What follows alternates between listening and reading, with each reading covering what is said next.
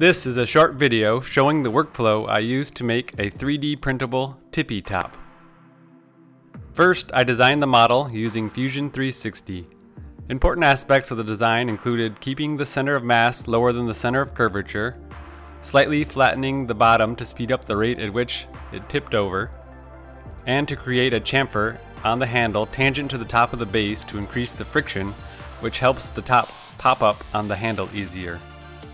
When the model was complete, I exported the parts as .stl files, which approximate the design using a triangular mesh. Second, I sliced the model, which creates the path, or G-code, that the 3D printer will follow. This step includes adjusting a lot of settings, such as speeds and temperatures. This design also required support structures under the base to print correctly. The supports are easily removed after printing.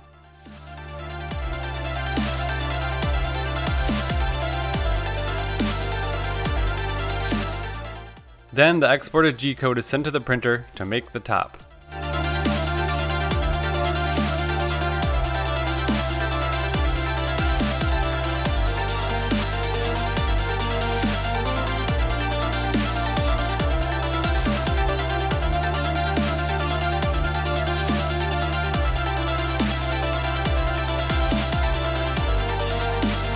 Finally, the top was tested.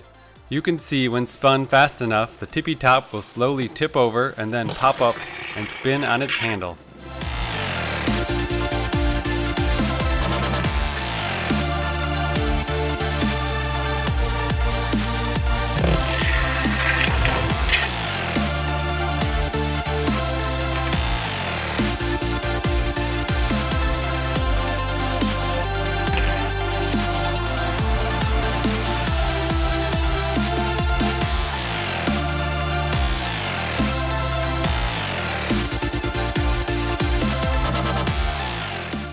These steps were repeated a dozen or so times before converging on this design that spins well and prints easily.